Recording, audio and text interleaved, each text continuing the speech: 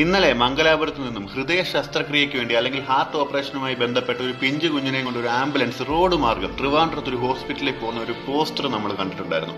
ആ പോസ്റ്റർ ഞാനും സ്റ്റോറി ആയിട്ട് ഇൻസ്റ്റാഗ്രാമിൽ ഇട്ടിട്ടുമുണ്ട്. ഇതുപോലെ ഒരുപാട് പോസ്റ്റുകൾ നമ്മൾ കാണാറുള്ളത്. പക്ഷേ കൊണ്ടുവരുന്ന ആളുടെ രോഗത്തിന് മാത്രമേ വ്യത്യാസം വരുന്നുള്ളൂ. കൊണ്ടുവരുന്ന മെത്തേഡിന് യാതൊരു വ്യത്യാസമില്ല.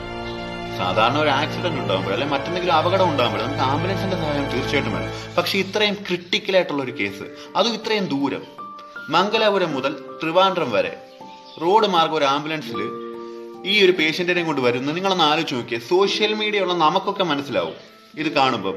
ഇതില്ലാത്തൊരു മനുഷ്യൻ ഈ വണ്ടിക്ക് കുറുക്കിയാടിയ, അല്ലെങ്കിൽ എന്തെങ്കിലും ഒരു മൃഗം, പട്ടിയോ പൂച്ചയോ, ഇത്രയും സ്പീഡിൽ വരുന്ന വണ്ടിയുടെ മുന്നിലോട്ടൊരു പട്ടി വന്ന് ആടിക്കഴിഞ്ഞാൽ ആ ഡ്രൈവർ എന്തും ആയിക്കോട്ടെ, ആരും ആയിക്കോട്ടെ, ആ വണ്ടിക്ക് ഒരു അപകടം പറ്റിക്കഴിഞ്ഞാൽ അതിനകത്ത് കിടക്കുന്ന ആളുടെ കാര്യം പിന്നെന്തായി? പിഞ്ചു കുഞ്ഞോ കുറച്ച് പ്രായമുള്ള ആളോ, വാട്ട് എവർ.